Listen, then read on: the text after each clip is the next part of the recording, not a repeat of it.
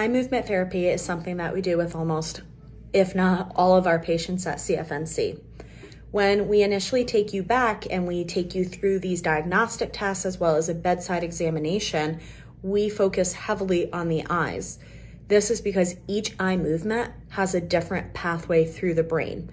As providers, this allows us to really assess all areas of the brain and the brain stem to help us figure out which areas are dysfunctional and which areas are relevant to the patient in the symptoms that they are presenting with.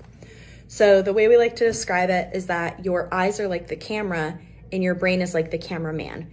Your eyes only do what the brain tells them to do.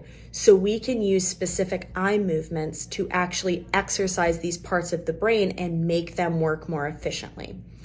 So although eye movements are largely spread throughout the brain, there are certain areas that are largely attributed to certain movements. For example, when you're watching a bird fly by or a car drive past you, these are called pursuit mechanisms. This is when your eyes are actually looking at a target and following it as it moves. These are largely controlled by the parietal lobe.